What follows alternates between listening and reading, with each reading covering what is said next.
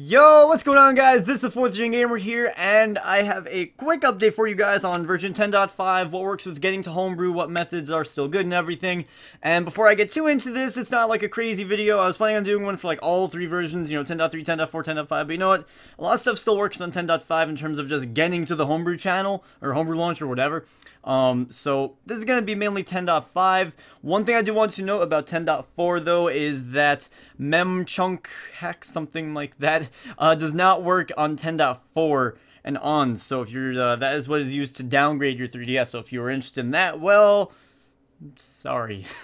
Either way, that what I just said and everything else for this video, I do want to give a huge thank you to Matt, aka Sword10. Please, you guys may see him in the comments section. He's a really good dude, and he helped me out get all this information, confirm it, and bring it to you guys. So big thank you to Matt. He's a really awesome dude, and I really do appreciate the help that he's given me with, all this homebrew stuff, because him, among other people, have been very helpful in this process. And what do I have in my eye? Jeez, I feel like I'm having like an allergic reaction.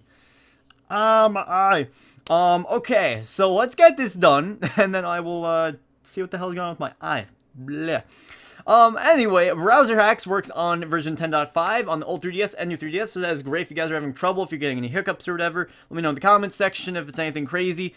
Should be a pretty similar process. If I see a lot of people having trouble, maybe I'll make a new tutorial, but it's really the same idea as before. emuNAND, CFW, that all is good on 10.5. Ninjhax works on 10.5. Ocarina of Time hacks, that needs a new payload. Actually, no, it doesn't. The 10.4 payload works on 10.5, so you're good. If you have the 10.4 payload, you are good on that. emuNAND needs new payloads. Those are up. I will leave the link for that in the description below. And one more note that Matt wanted me to mention to you guys was that, well, if you're having problems after you upgrade, if you're having trouble booting the 3DS, all you have to do is just try to turn it on.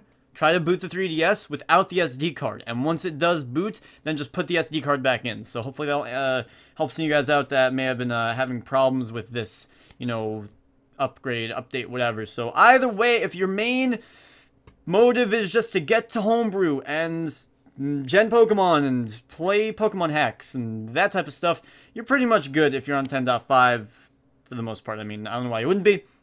If you're trying to do more advanced stuff like downgrading your 3DS and other things that I don't really care too much about, at least as of right now, then, if you're in that group, then you probably already downgraded, and you should have downgraded if you were interested. But either way, you're pretty much good. So that is about that for this little update video. I apologize, it's not very crazy edited. I just had like a long-ass midterm for AP Calc, and I'm just in here like... just like my head's shot, but I did want to bring you guys the information before it's like too late or whatever, and we're gonna be on like 10.6 before we know it. So yeah, with that being said, thank you guys so much for watching. If you guys missed our live stream last night, the repost just went up, so check that out. I will leave a card for that somewhere around here, and that's about that. I will see you guys later. Peace.